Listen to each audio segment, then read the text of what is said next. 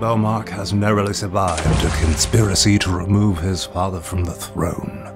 Now exiled in foreign lands, he must complete an impossible mission, or his family will be murdered. An uneasy partnership develops when Scolla decides to help. Unfortunately, Scolla is a small, prickly creature who is rude and demeaning.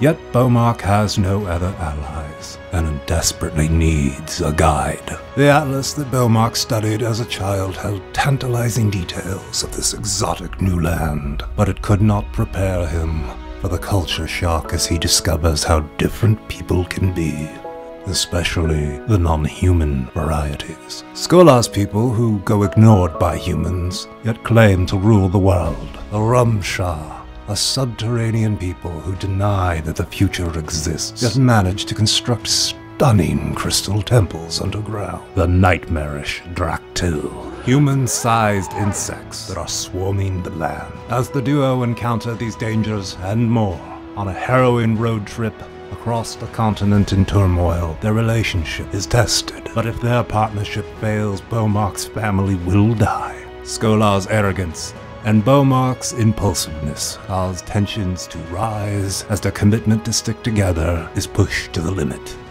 How long before they snap?